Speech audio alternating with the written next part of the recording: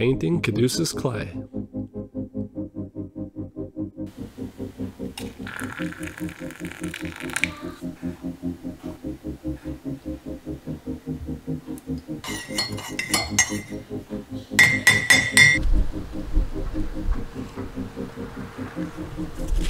It's time to paint Caduceus clay.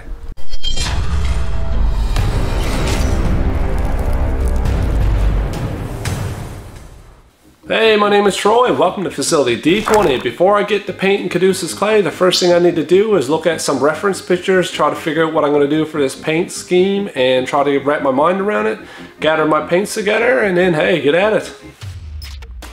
This is a really detailed mini. Should be fun to paint.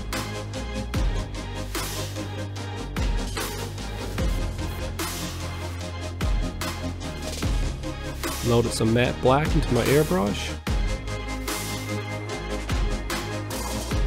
Laid down a thin primer coat.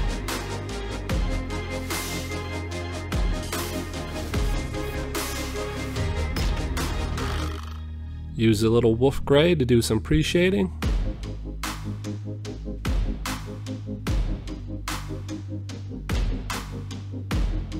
Then accidentally oversprayed the Vallejo silver. Pretty much making my pre-shading pointless.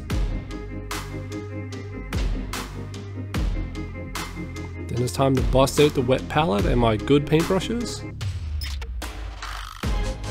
I grabbed a couple of glazes, mixed them together, and started to wash it thinly over the silver armor.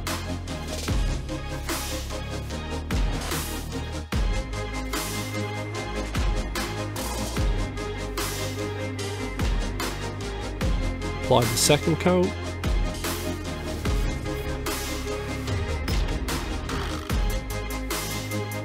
And then finally worked my way up to the third coat. After 3 coats, I was happy with the look. Next, I added some satin varnish over this armor just to give it a little bit of sheen. I also used skeleton bone to give a base coat to the shirt underneath the armor.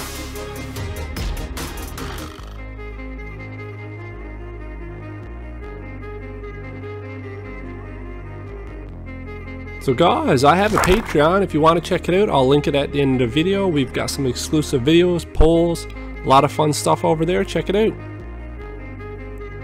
You can see I painted the trunks with Cayman green, and then I use all these colors that I layered up to start highlighting the shirt.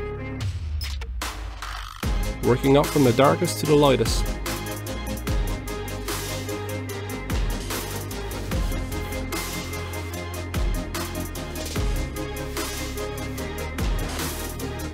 Finally, I went in with some white and just highlighted in a downward motion to try to add a little bit of texture to this shirt while also adding some highlights.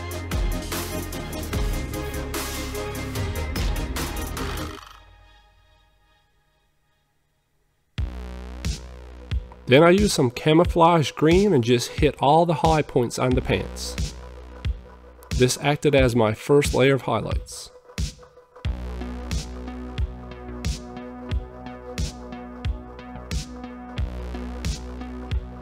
So these are the greens I used on the trunks. And I worked my way up with some Thraka green washes. Very thin down coats of Thraka green.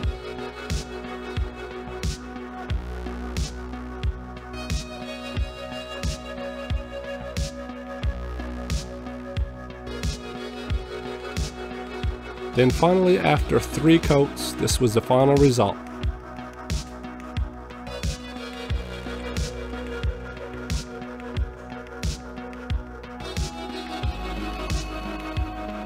Next up, I used some Earth Vallejo Game Air and laid down the base coat for all the leather bits. Belt, bags, whatever was leather.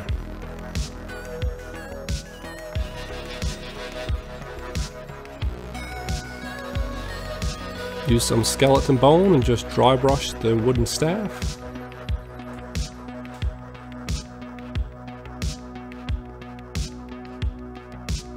Then use some Earthshade wash, and I washed all the leather bits 2 times with very light coats.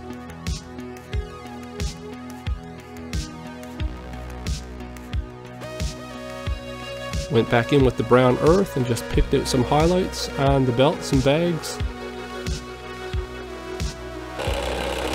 Give the sepia a good shake. And then I washed all the leather bits in sepia, and I washed the staff 3 times with sepia.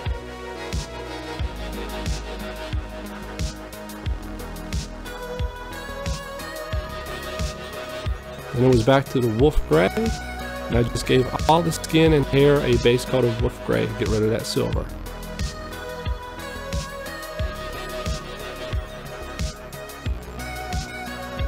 So guys, if you're digging this video, go ahead and smash that subscribe button. I'd love to have you along on this little community I'm growing.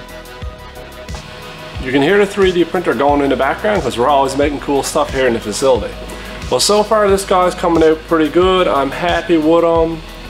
Not 100%, but let's call it 90. But the best part is coming up because I'm going to go in now and I'm going to pick out the details, all these pink flowers on his chest plate, and I'm really looking forward to that. So let's get at it. Then I used some pixie dust pink and I just gently painted all these little flower petals on his armor. It might be mold, but I'm calling them flower petals.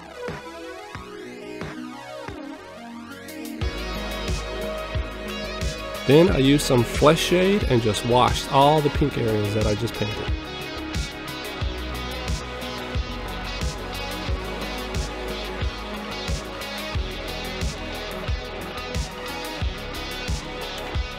Then I used some white and pink mixture and just highlighted up all those flowers. So guys, let me know in the comments who's your favorite character from Campaign 1 and Campaign 2. I'd love to get an idea of what everybody's favorite character was. Once that was done, I just a little light coat of pixie dust pink to do the hair.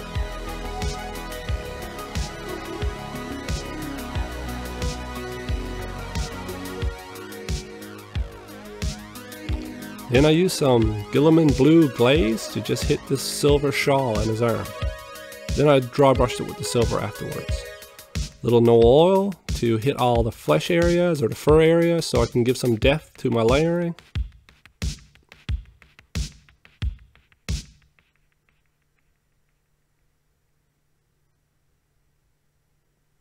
Again with the wolf gray and just layered up all the flesh shades here on his face.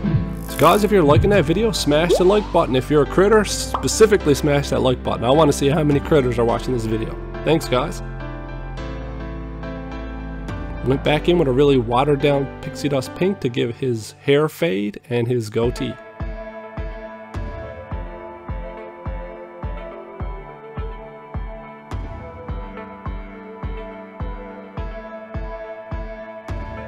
Then some Warlock purple. Slowly and carefully got in there and got those eyeballs painted.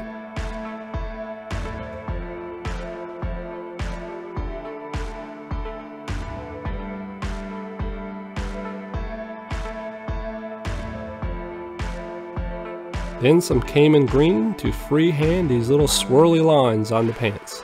These are very subtle, but they're in there if you look close enough.